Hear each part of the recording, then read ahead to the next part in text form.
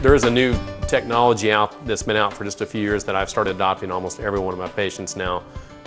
It's a sealant that we actually place on the tooth as we normally would for putting on a brace, but the advantage of this sealant is it's truly antibacterial and it kills bacteria on contact.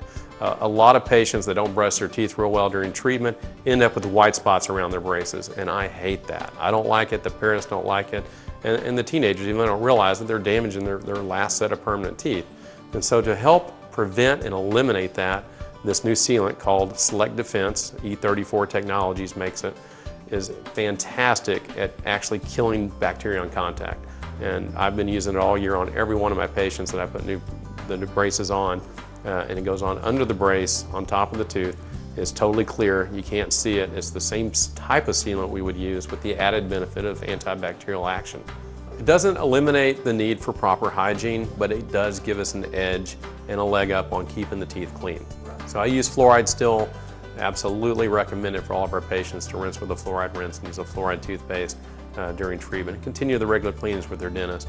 This is just one more tool in my arsenal of things to help prevent decay on patients while we're treating them.